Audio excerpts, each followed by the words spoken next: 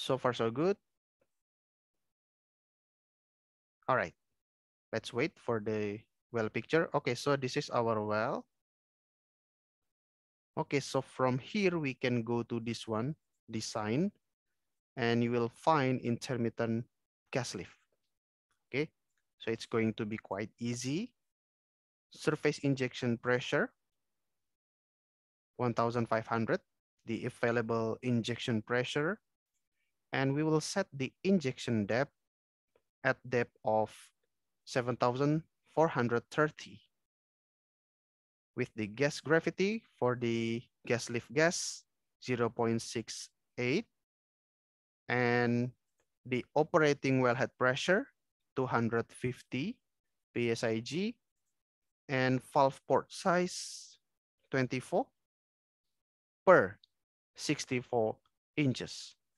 Okay, so you can try several port sizes. Okay, but in this case, let's say I already do the evaluation and then I have this one, this size, 24 by 64.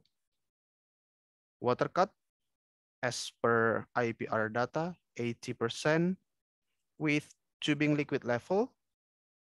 I want to set it at 4,500 feet. Okay, so let's press the calculate. Very, very fast. Okay, and let's open it. So we will have downhole injection pressure at the depth of this injection depth. Okay, and we will also have downhole pressure. Okay, downhole pressure. This is the downhole injection pressure. This is the downhole pressure, the tubing pressure or the tubing production pressure, bottom hole flowing pressure to be exact. And it's interesting, we can also get the slug velocity, bubble velocity for our flow regime, and the gas injection rate at this condition is this one, 52,000 SCF per day. Fallback, there will be fallback in this one. Produce slug length. Okay, so now we will produce slugs and the length is quite long. Okay, and you need to inform the surface facility engineers regarding this slug. This slug can bring trouble, I think. Okay, due to the impact it brings to the surface equipment.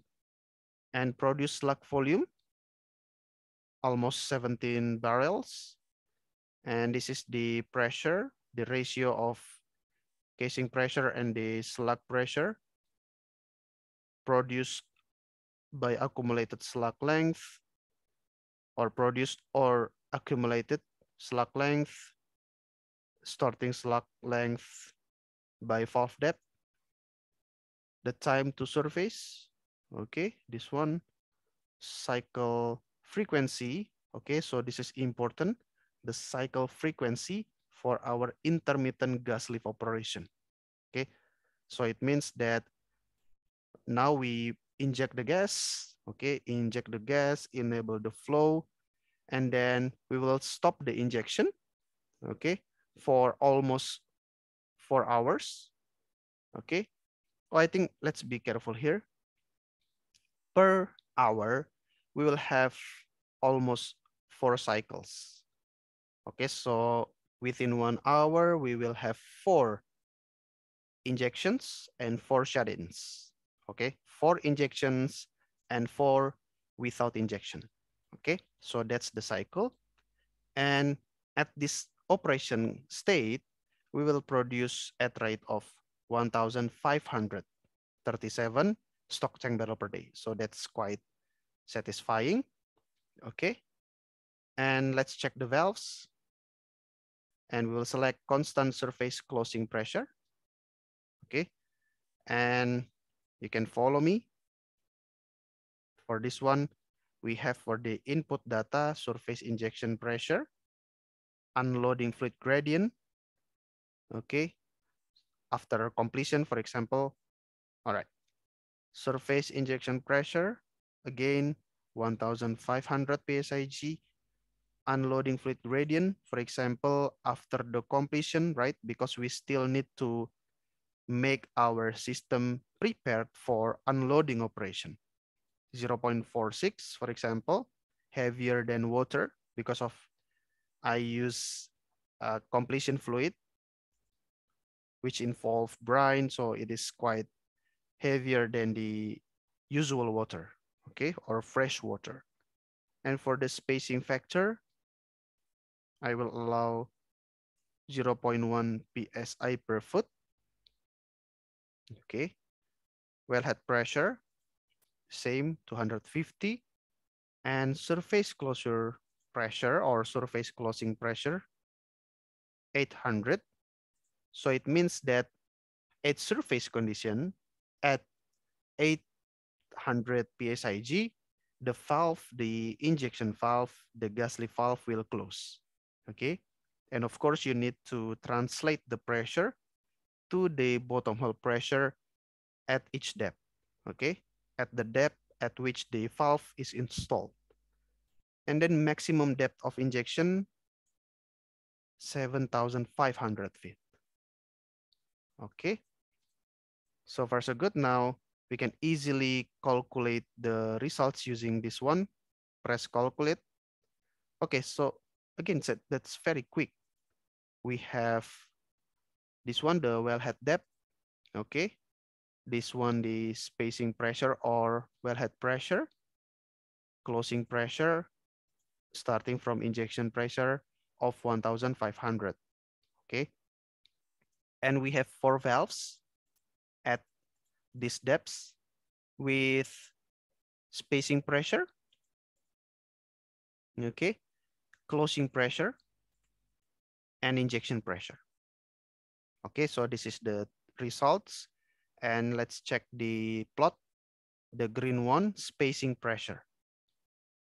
Okay. And this one, closing pressure, the red line. Okay, and then the blue line is the injection pressure. Okay, the injection pressure.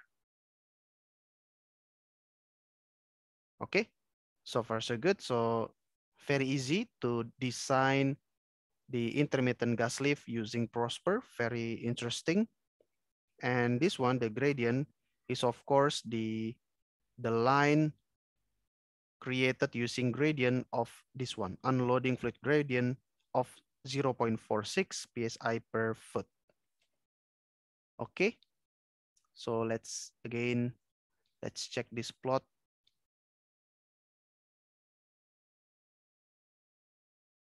Okay, closing pressure is the pressure below which injection valve will close, the gas lift valve will close.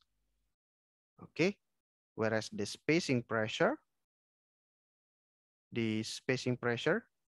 or we can also say this is the producing pressure, okay, the tubing pressure during production, okay, or during unloading. Okay, so far so good. So we can click done, click done. All right, and then for this one, we can go, you can see the results are distributed or populated into this section automatically. You can see the surface injection pressure of 1,500, the injection depth at this one, okay? You can see the symbol or the picture of the operating valve for intermittent injection, right? It's not continuous injection, it's intermittent injection, but the injection will be located at this depth. And this is the gas gravity for the gas lift gas, 0.68. Wellhead pressure during production, 250. And this is the valve port size, water cut 80%, and tubing liquid level, 4,500. Okay, so far so good. And as usual, the last section is of course the calculation.